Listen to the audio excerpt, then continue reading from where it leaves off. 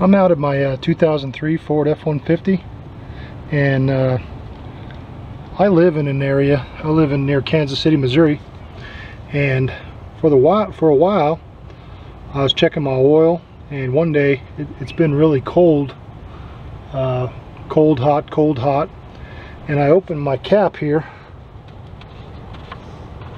and can't see it anymore because I cleaned it out real good, but I opened my cap and I just had a bunch of frickin' milky gunk all over my cap. And the first thing I thought at the time was, man, I probably have a frickin' bad head gasket or something, because I have all that white milky crap inside my oil cap. So I must have coolant getting inside, mixing with my oil and making that slimy milky stuff.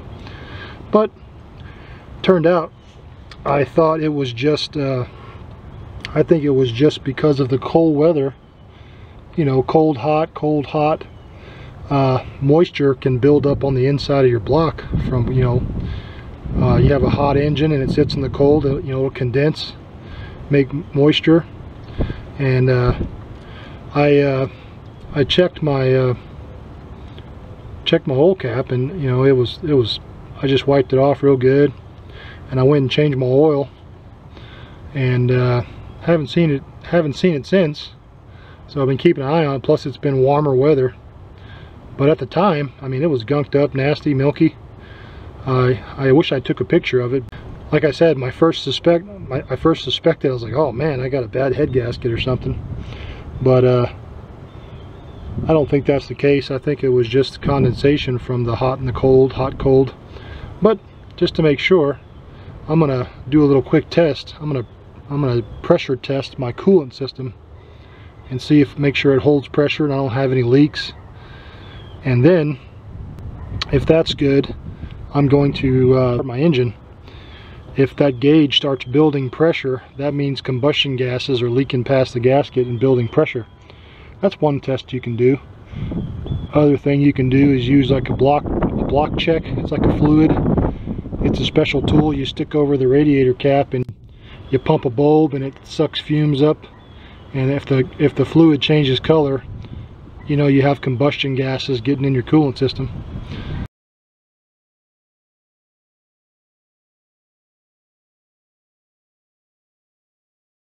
This is my Stant pressure tester, and I got an adapter.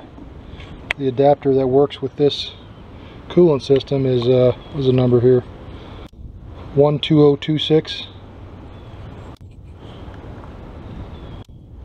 12026 Stant.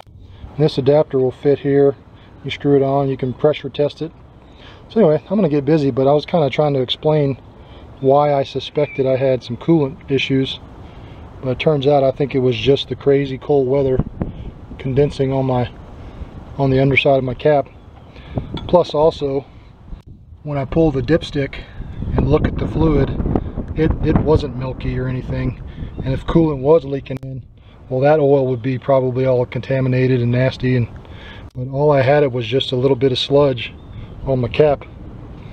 So I changed the oil and I've been watching it, and I haven't seen any white stuff come back yet. So I think I'm good. But just to be sure, I'm gonna do some pressure tests real quick, show you guys how to do it. Okay. Cap back. So I mean, if you ever see like white slimy crud on the top of your oil cap, well, it could be because coolant's getting in and you got a bad head gasket. Or it could be just condensation from the hot cold weather. You know, oil itself will absorb moisture, and the temperature changes can really make an engine condense, and hope that makes sense. But I mean, just because you got white sludgy crap, you know, doesn't mean you got a really expensive repair just yet. Could mean that, but you got to do a few more tests. Anyway, okay. So first thing, I'm going to take this cap off, and don't ever take this cap off if your engine's been running, because it is under pressure and it's very hot. You want to do this test when your engine's cool and been sitting for a while, and you know, not under pressure. you can squeeze the radiator hose, and if it's really hard, that means it's under pressure. Also, barely open it, nice and slow. Just barely crack it, slow, and if you see like pressure coming out, you know it's under pressure. But mine's not, because it's been sitting. So I'm going to take this cap off. I'm going to screw in my adapter for this vehicle.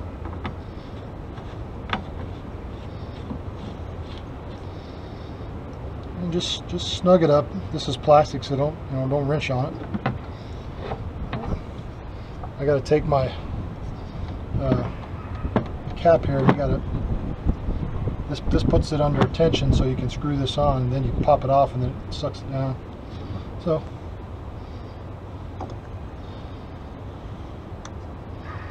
you just screw it in until it back seats. I mean, it touches the tabs, and it won't go anymore. See? Then you just back it off. And that holds it tight. Now it's on there. Now I'll try to zoom in to show you guys. This here is this is the pressure gauge right here. I got 5, 10, 15 on this cap here. It says 16 psi right here, so I'm going to pressurize it to about 16 psi. And you just pump it up.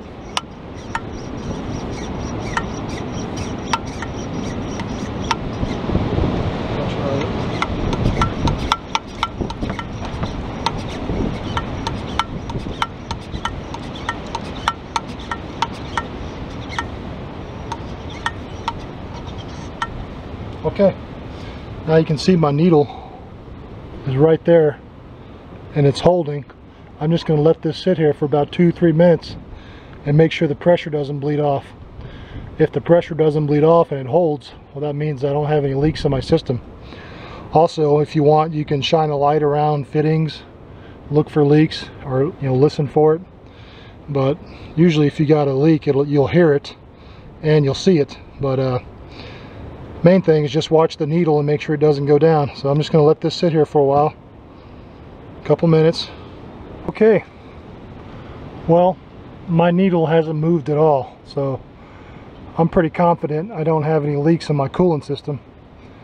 So now I checked my system from the water side, I mean from the coolant side, and I don't have any leaks going this way, but really this is only about 16 psi. So now what I'm going to do is I'm going to leave this gauge on. I'm going to release the pressure in my coolant system. Then I'm going to tighten that cap back up, and then I'm going to go start my car. And if I had any significant combustion pressure coming back through my head gasket, this would build pressure really fast. You'd see the pressure start going up, and that would indicate right away that, hey man, I got a head gasket that's leaking and combustion gases are getting into my system. So I'm going to do that real quick just to show you guys.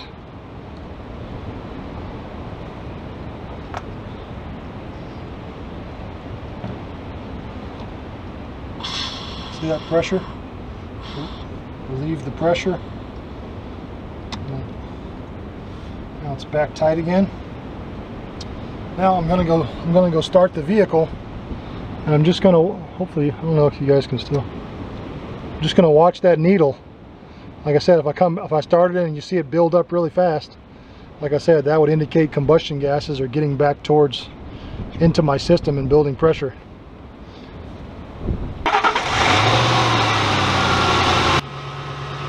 I'd watch this for a while and just let it be, but that needle's not building pressure or anything, but I'll let it run for a while. I'm going to let it run for about 5-10 minutes, and I'll check to see if it builds any kind of crazy pressure. It's not really building any back pressure, so I think I'm good. And like I said, this is, well, let me go shut it off and I'll explain a few more things.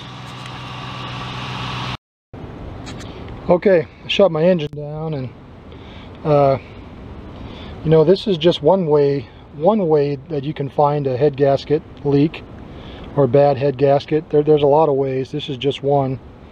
And of course, you know, you can always check compression with the compression gauge. Pull your spark plugs, disable your fuel, disable your ignition, and check compression.